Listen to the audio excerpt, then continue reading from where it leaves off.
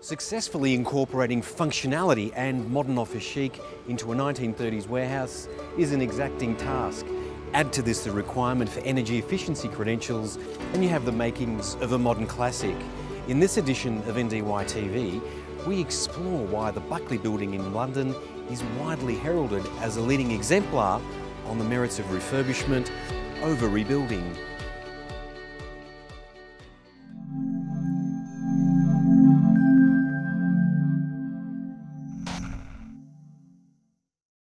Located in the heart of Clerkenwell within the London Borough of Islington, Buckley Building has enjoyed a rich history. Buckley was a lovely industrial building, which is sometimes hard to find in sort of centre of London. And I believe it was built around 1935-36, and it was a printing and paper factory. And it was refurbished in 1980 odd.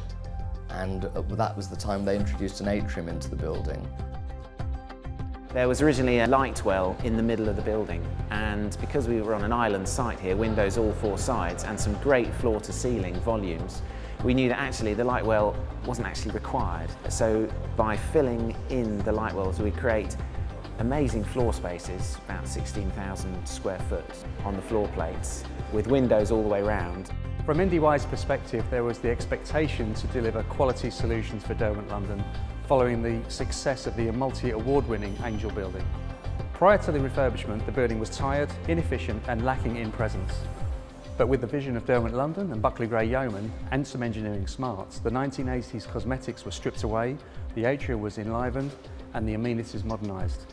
So having stripped the building back to its historic warehouse and the roughness, the rawness of the brickwork, the exposed concrete, the exposed steel, we really wanted to inject a slightly warmer, more precise feel to the new elements of the building. So you'll see detailing in the brass work of the handrails, the staircases, the precast elements of the desk, the steel work, the leather.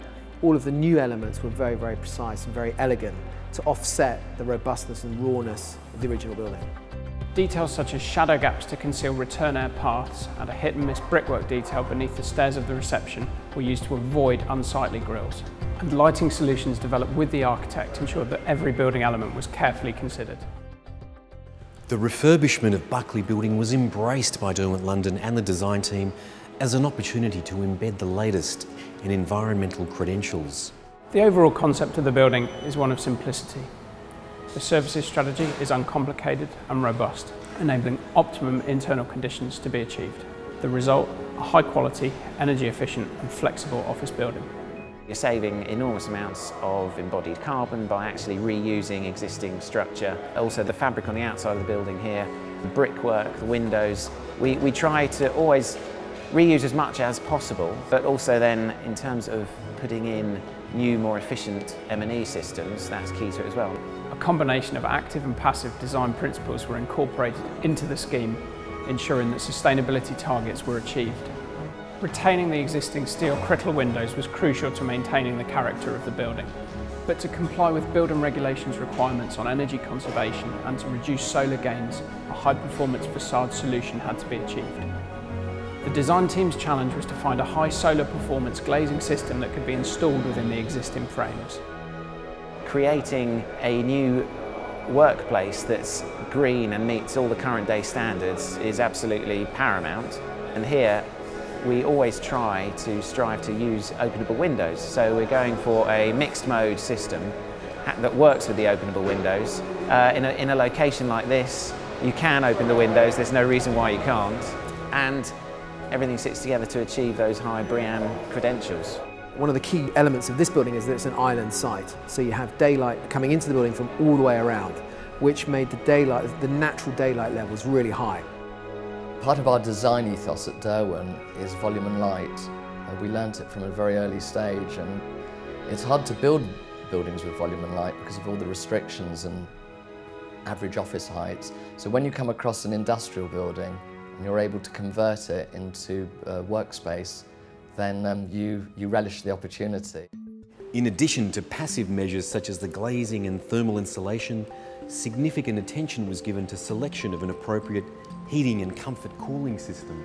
A tailored on-floor displacement ventilation system was selected and offers comfort cooling to the office space, as well as providing flexibility to the occupiers and zonal temperature control. Occupants also have the option to use natural ventilation when external conditions are favourable. Every aspect of the refurbishment was given attention to detail.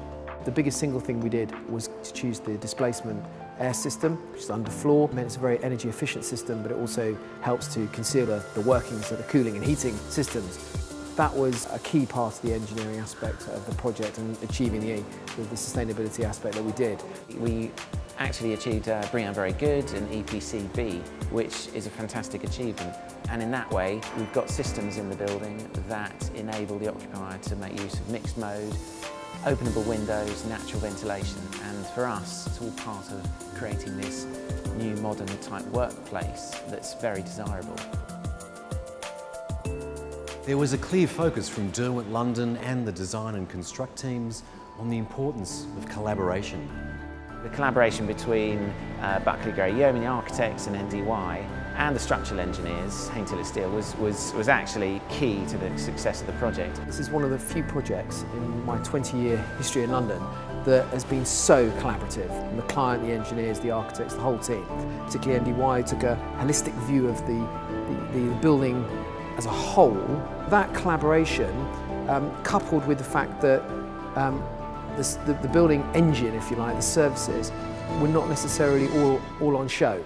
And that takes a lot of work and a lot of collaboration to conceal the engine of the building. I don't think you need a prize for a building like that, although it's one of few.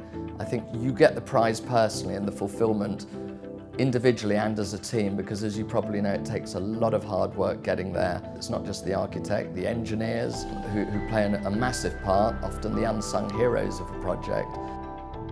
With St James Church at its epicentre, Clerkenwell Green presents an image of the quintessential London village. In previous centuries, Clerkenwell Green was a hub for specialised crafts and manufacturers, a home for artisans and craftsmen. Here at the Buckley Building, there's been a seamless blending of this historic fabric with a range of contemporary styles and materials, and the latest in energy efficiency credentials. The tradition of craftsmanship and attention to detail remains very much alive here in London.